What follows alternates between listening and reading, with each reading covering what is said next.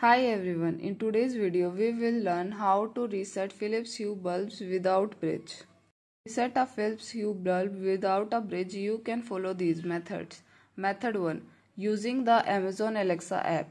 Open the Amazon Alexa app and navigate to Device and select Add Device. Click the question mark and choose the option to reset a Philips Hue light. Enter the serial number of your bulb and follow the on-screen instruction to reset it.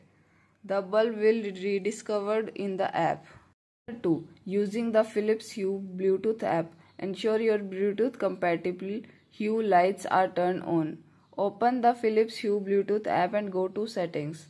Select Lights and choose the bulb you want to reset. Scroll down to find the reset button and tap on it. Confirm the reset when prompted. The lights will flicker or turn on and off temporarily, indicating the reset was successful. Thanks for watching. If you find this video helpful, like it and share it with your friends. For more such helpful videos, subscribe to our channel.